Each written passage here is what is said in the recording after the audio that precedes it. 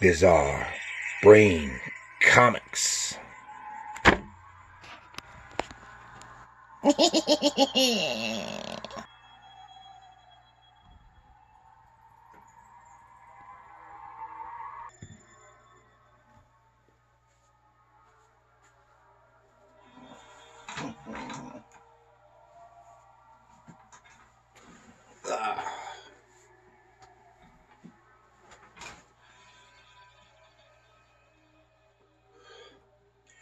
Hello, Gary here for Bizarre Brain Comics.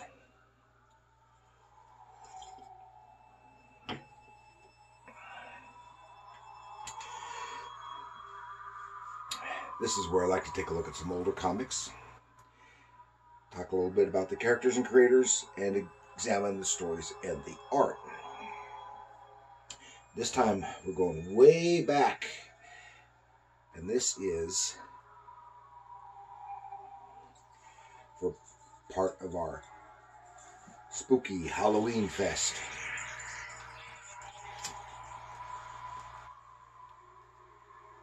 We're going back to the 1950s for Tales from the Crypt. And this particular book is Tales from the Crypt, the EC Archives, Volume 1 from Dark Horse Comics.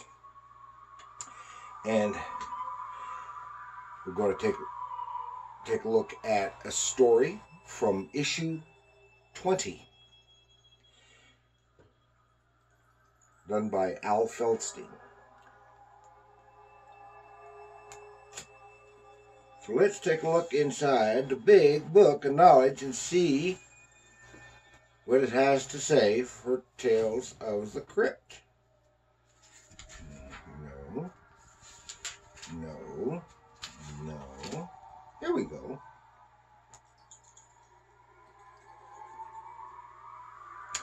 This is Tales from the Crypt, number 20, from 1950 from EC Comics. And drawn and probably written by Al Feldstein. And it's the story, The Thing from the Sea.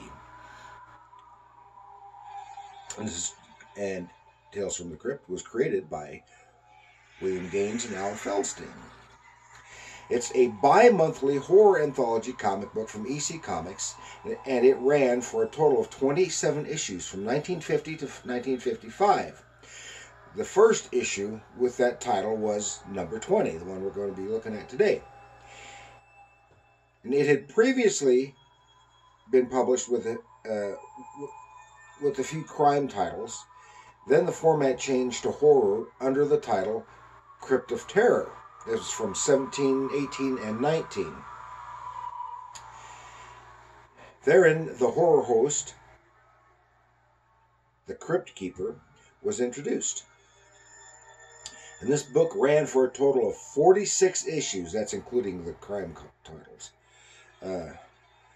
Under all its titles. With its sister titles, Haunt of Fear and Vault of Horror,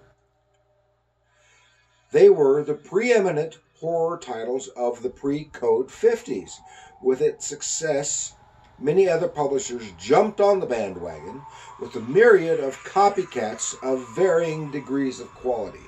Some of them, which we've shown here, some of them are very good, some of them are downright terrible.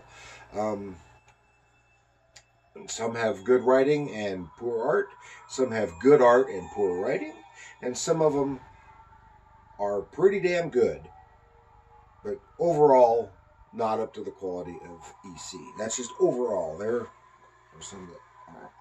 And the arrival of the Comics Code Authority put an end to these and similar titles because of the unreasoning fear that these and the crime comics would lead to juvenile delinquency. The CCA was established to avoid government censorship, because we had that time in 53, 54, I think it was in 54, when they had the congressional hearings on juvenile delinquency, and they focused on comic books. And that really put the kibosh on a lot of quality, good quality comic books. But it also helped stimulate the creativity of the creators involved, because they had to come up with some new stuff that would fit into the comics code. So,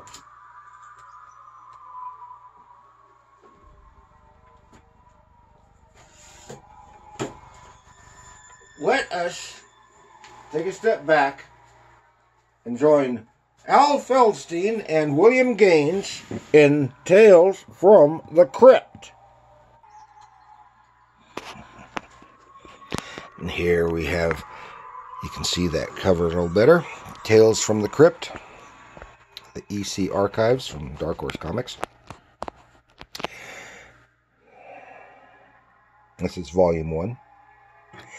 And this is cover as, I believe, an Al Feldstein cover with the his rendition of the horror hosts, the Crypt Keeper, the Vault Keeper, and the Old Witch. And of course, this version of the Crypt Keeper is not like the better known one from the HBO TV series. Well, that one was a puppet, and he was all decaying and stuff. Here he's just a bizarre old man. And then here, that's Johnny Craig, and this is a Johnny Craig cover, but this is the cover to Tales from the Crypt number 20. And this is not, try to get the glare off that. And this is not the story we're going to cover, though. Okay, and Al Feldstein, I'll just flip it over here so that you can see his stuff. Yeah, The Thing from the Sea, The Crypt Keeper's Tale. See, it still even has the inside cover ads from the original publication. See Al Feldstein's art. Okay, Al Feldstein, he was Brooklyn-born boy. I can't say that. Brooklyn-born boy. He was from 1925 to 2014.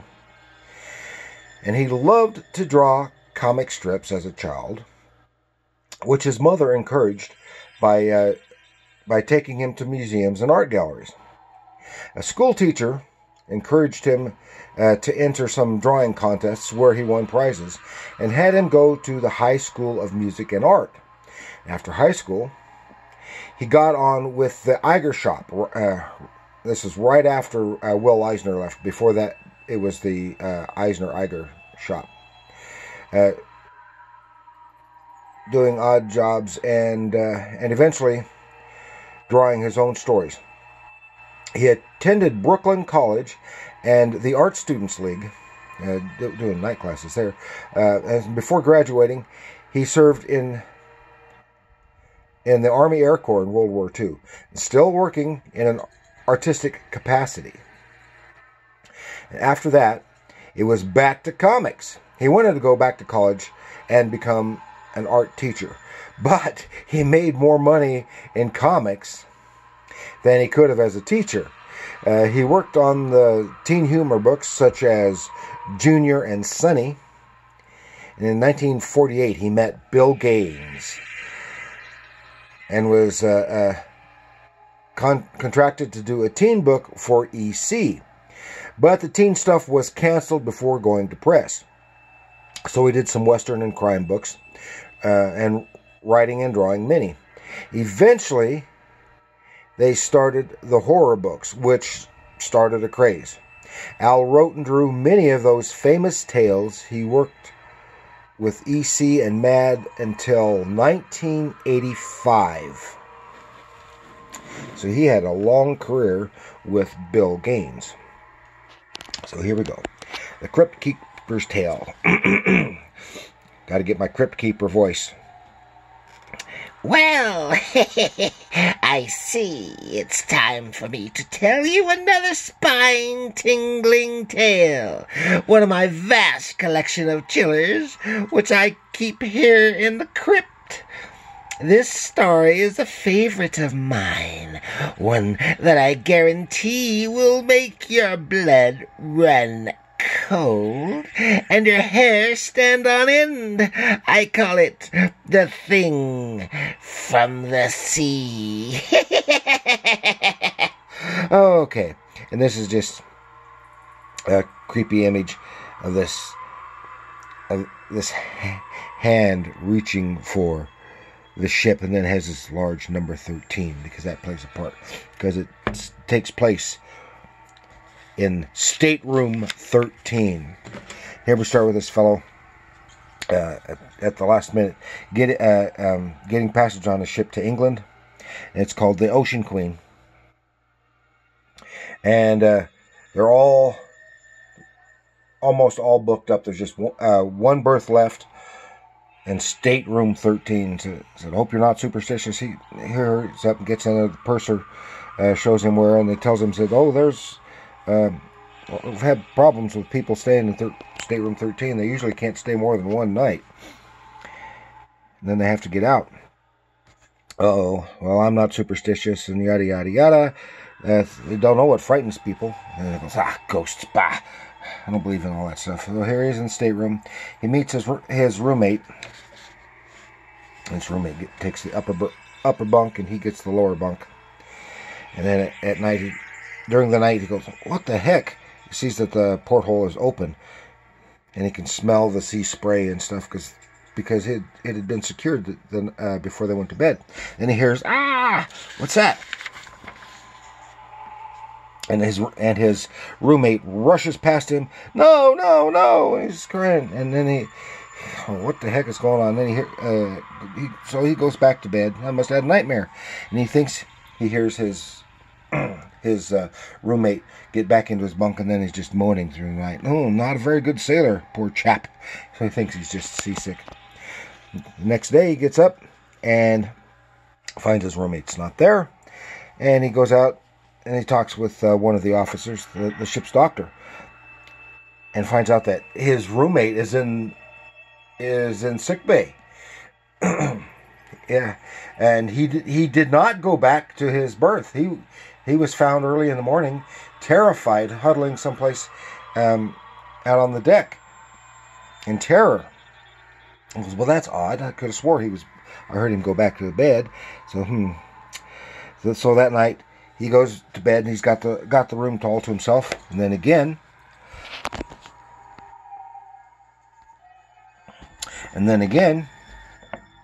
he is awakened in the middle of the night, finding that the porthole, which he had securely secured the night before, is open, and he hears some moaning coming from the upper berth. So he takes a peek inside, and oh my gosh, what is this horrid-looking thing in there? Keep away! He reaches for him, and then it gets out of the bunk, leaves the cabin, and goes out on deck and just disappears, just fades away. What the heck? So here he is. He didn't go back to his bunk that night, and he is sleeping on one of the deck chairs. And the captain finds him and says, "Okay, this is weird. We've got to see what this is." So they decide they're going to stand watch that night. Him and the captain in his bunk in his stateroom to see what's going on. And and I haven't talked much about the artwork, but it's some really, really nice, very, very strong graphics and pretty good visual storytelling. And look at this is great shit. And so they're standing there that night while they're staying up. The porthole pops open with a little bit of sea spray splashes into the window. He quickly says, "Here we go, Captain. Things are beginning to pop." The captain takes a look, and what's this horrid thing? And you spin around and you see the thing. Said, that's it, Captain. Said, no, it can't be you. You're dead. I murdered you. I killed you. So this is the ghost of someone that the captain had killed, and this had been his room and his berth.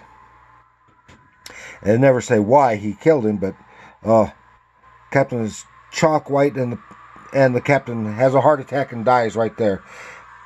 And the thing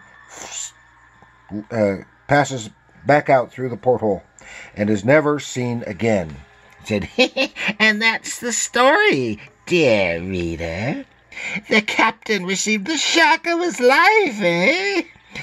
Well, he should have realized you can't get away with murder, not even at sea, on your own ship. Oh, by the way, if you're ever really sail the Ocean Queen, ask for stateroom 13. Tell him I sent you. There we see a great Al Feldstein story. There's some really, really beautiful artwork here. And it's not as lovely as like Johnny Craig or some Wally Wood or some of the others, but it is just good, solid, beautiful artwork. Now, Al, with his editorial duties, Al Feldstein eventually did less and less of the artwork himself.